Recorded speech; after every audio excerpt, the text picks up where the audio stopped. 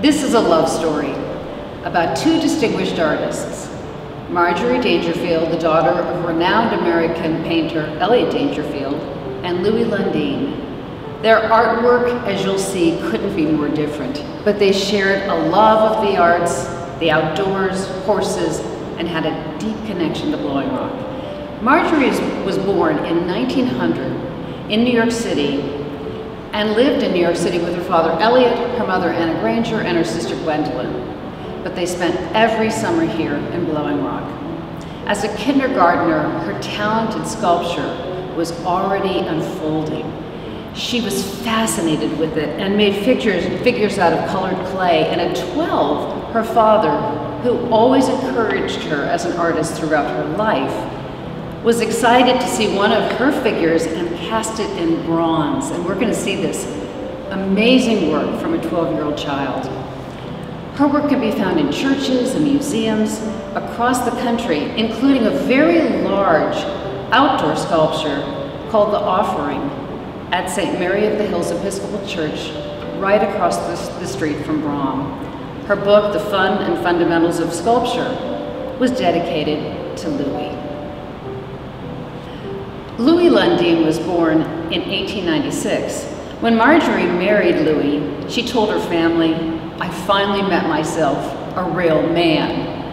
And Louis enjoyed perpetuating this mystique about himself as the rugged Western cowboy.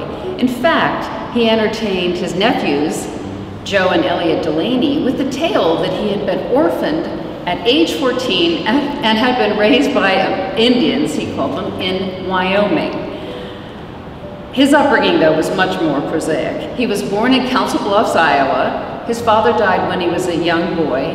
His mother raised him. He had a middle-class upbringing, but he had two passions. He was born crazy to draw and was devoted to horses. In Council Bluffs, he spent a lot of time with Native Americans, watching them ride their horses. He drew those horses, and by the time he reached high school, he was recognized for his artistic talent. After serving in World War I, Louis attended the University of Missouri, where he studied journalism and took a few art classes. However, he left college early and by his mid-20s had moved to New York. How he got to New York is a story by itself, and one that Louis may have had a hand in embellishing. Apparently, a group of New York newspaper editors went out west to publicize the rodeo, and who should meet them but a young man expertly driving a 6-horse team and coach. The young man would illustrate what they would be seeing on the tour by these quick, brilliant sketches of rodeo hands and horses and cowboys. And Walter Turnbull, a famous editor of his day, was so impressed by the vigor of these drawings that he said to Lundean, "Come east. Crawl off those snorty broncs before you get pitched off. Why do you want to be a rodeo hand when you have talent? Study art." So Lundean arrived in New York City to enroll in art school and stumbled into one of the greatest artists of his day, George Lux, a member of the Ashcan School, also known as the School of Eight. Lux invited him to work for him and said that if he did, he'd make an artist out of him. Lux became his guide, mentor, and friend, and Louis became a member of the Art Student League. Marjorie and Louis were very fond of their nephews, Joe Delaney and his brother Elliott, and here you see them pictured on horseback, and Louis had painted this painting to commemorate a horseback ride in the mountains of the Blue Ridge, something they all love to do.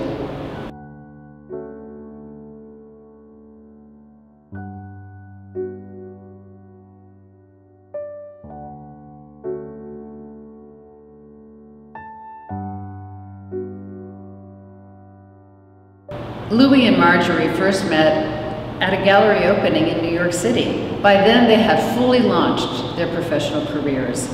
Louis was a writer and illustrator for publications such as the Saturday Evening Post and Fortune magazine, and Marjorie was a standout sculptor and arts educator. They married in 1945. During their honeymoon, Marjorie wrote to her sister, "I didn't know I could be so happy." And Louis says he feels like he has been born again into another life and had not lived before. They were devoted to each other. When work travel kept them apart, Louis wrote Marjorie little illustrated letters. In the Brahm archives, there are 55 of them. Each contains a charming illustration that Louis did, and his notes are humorous, poetic, and poignant. One summer he wrote, "Baby, it doesn't seem like 7 years of happiness. I've just been counting them one by one, and they grow more precious." Ever the adventurers, Marjorie and Louis honeymooned in Arizona, and while traveling through the Blue Canyon, where the remotest Navajos live, they came across this man, Hosteen Nez Juanica. It took some convincing through an interpreter to get him to pose, as the Navajo expressed concerns about having their spirit captured in a sculpture. However, he eventually gave them permission to render his portrait. They were next to a riverbed, and the Navajo helped Marjorie dig into the untreated clay in the riverbed full of pebbles, other dirt, and with her fingers and a nail file, she modeled this exceptional face in front of the Navajo right there at the Blue Canyon. And as you can see, she captured all of his character right then. Typically, she made all of her works in clay, and then they would have a plaster cast put over them, and this is a plaster cast. Eventually, most of her works were cast in bronze. Louis was with her, and he too captured the image of this man in this painting.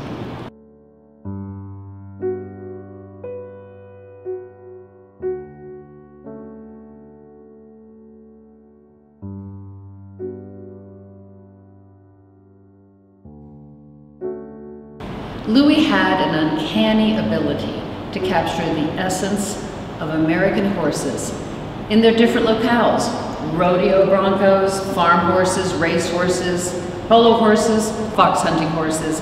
What makes Lundean's work unique is his passion for the American West and for his native land. There is no European influence in Louis Lundean's art. He's strictly an American artist, painting and drawing the land he loved. Louis felt passionate about preserving the great outdoors. He once said of the petrified forest of Arizona, which was threatened by loggers in 1947, that the land must be preserved, or we will have allowed one of the greatest wonders of the world to vanish through the stupidity of economy. Louis's assignments for magazines and newspapers took him all over the country. He made a living writing about sporting events, which were accompanied by lightning-fast illustrations. He once spent 6 months in a tempestuous, tossed fishing boat outside Gloucester, Mass., and went into the coal mines of Pennsylvania to report on and portray the miners, as you can see he did here. Louis upheld his identity as an American cowboy for the rest of his life. It was an excellent marketing tool when it came to promoting his drawings and paintings of horses and outdoor life. Here you see a commissioned work of the King Ranch in Texas.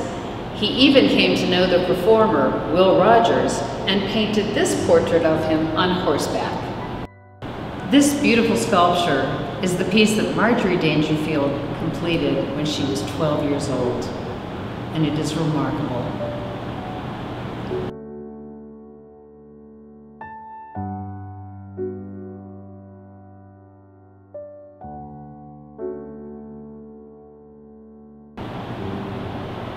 Marjorie won a national competition to design the sculptural emblem for the Girl Scouts of America, and you will notice how she captures their youth and energy.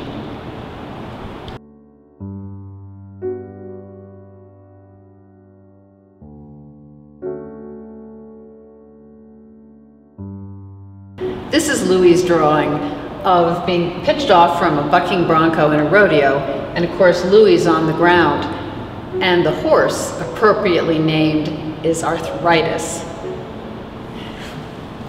This is Marjorie's more abstract sculpture, but her understanding of the figure still reads through, and it is called Flame.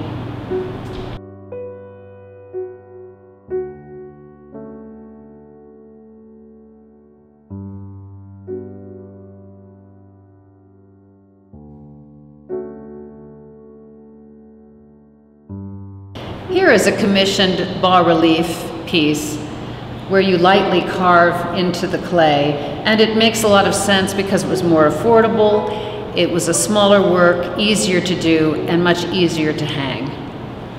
Looks like a fish, but she could hang it either way.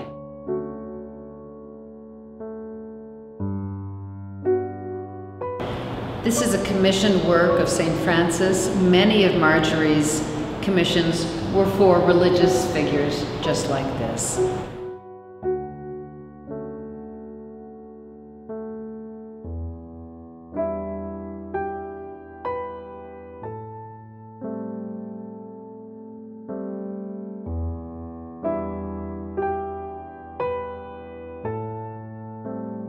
Marjorie won acclaim by portraying many famous people on the stage and of opera.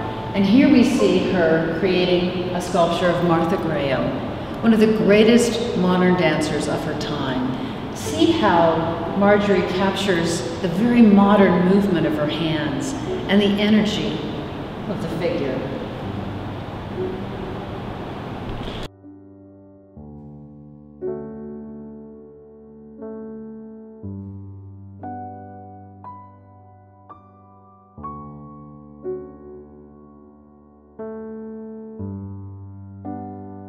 Marjorie and Louis loved horses. Every summer of their married life, they stayed at Westglow, the Daingerfield family home. They were actively involved in the Blowing Rock Horse Show and the Blowing Rock Art Association. It's fun to think of these two colorful personalities enjoying life in Blowing Rock, riding horses in the mountain, and creating art, as many of us still do today. They were supportive of one another through their hardships and their successes. Louis expressed pride in Marjorie's artistic accomplishments, and Marjorie encouraged and cared for Louis as he struggled with rheumatoid arthritis.